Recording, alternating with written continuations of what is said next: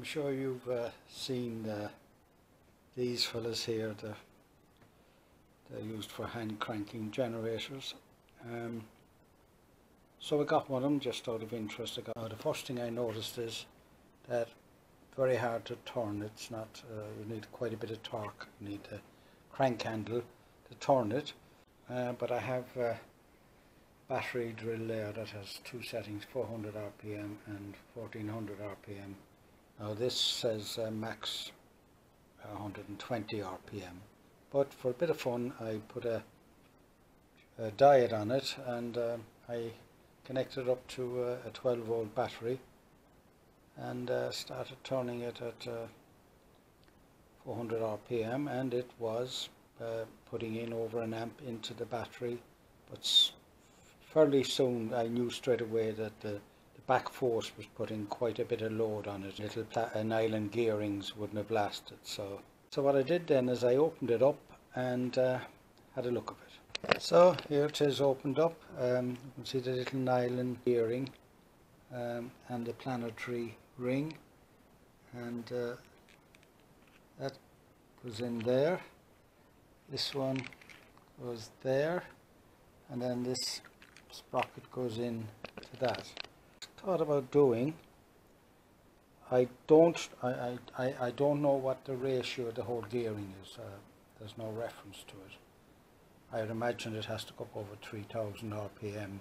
I think this is a max of 120 cranking to get the output. But I said to myself, what if I just removed this section, put this here, and put the motor straight on, what performance would I get? There it is now assembled. I've removed the middle gearing section, and it turns quite freely, whereas when you get it first you can't do that. Now I had to put in spacers here and here, because I noticed when you put the housings up tight together, and when you tighten these securing set bolts, I don't know, does the housing distort a bit, but it tightens up. Also the cog on the motor with the stub shaft, if you go fully in, it jams up against the stub shaft, so I put some washers there. And I have it back together now. I tightened up, but I had some of these 3mm nylock nuts, so I put them on as well, just in case any vibration, this thing would vibrate loose. Now to find a housing, and I don't have a 3D printer, neither do I have a fabrication shop, so I'm going to just use a bit of 6mm 1/4 inch ply, mount that in there. I drilled the holes already. Now I was playing around with a yaw, trying something to yaw, and this is out of a hot air gun that was US on me, and I said, you know what, I would do is a nice little yaw.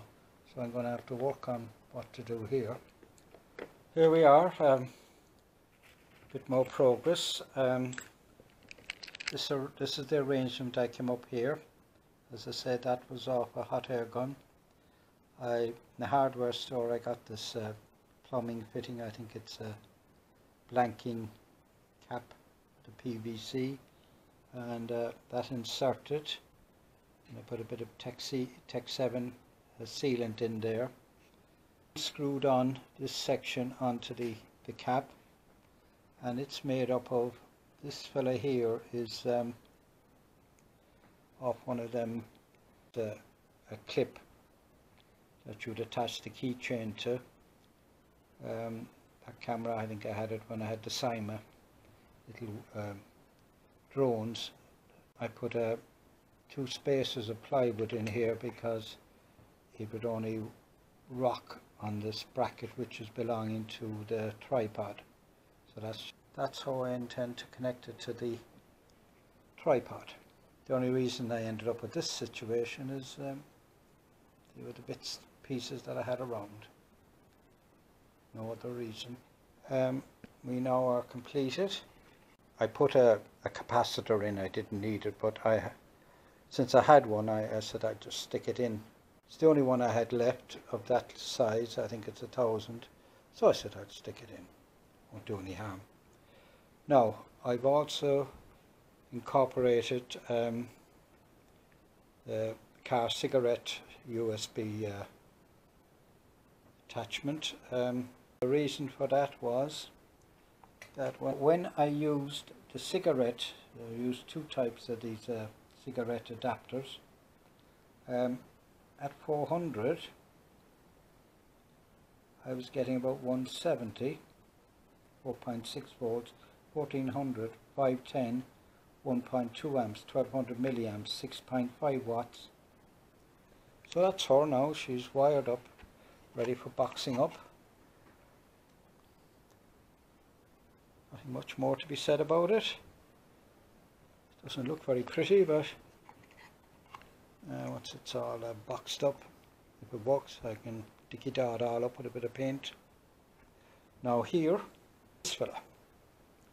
Now it came about from, I purchased one of the cutting-edge wind turbines portable, thinking, that's what started me off, thinking that would do me, but suffice to say it didn't do what was said on the tin. It was absolutely useless. But I have the hub and the blades, so that's what I'm going to use on this. They're a 9-inch blade, which gives about 18 inches diameter overall, but that's about what, 450 millimeter, 45 centimeter. Now you don't need one of these. You can go away, there's plenty of YouTube videos on how to make your own out of PVC pipe. I just stuck a 5mm set bolt through it, flattened the little edge, one edge of it, where the grub screw will go, and that fella will now insert in here, and that's my arrangement. That little stub shaft or collet is an 8mm to 5mm grub screws, so that's how I intend to. So that would be the configuration. My two concerns from the start with this is, one is whether the little nylon gearing, whether it'll stand up to the dynamic thrusts of these blades, and the other is thrust. I put in two flat washers there just to see, to stop any thrust play. They're not tight, so they can move around. So they are the two big issues. One would be, well, how will it stand up to use? Okay, well, there's the completed job now. She's all ready to be tested. I put one of them action cam brackets on the stern over there now to put a bit of a fin tail on it. The beauty about that, of course, is that I can remove it for storage. It's quite light, it's not heavy. So the next thing now is to mount it on the tripod.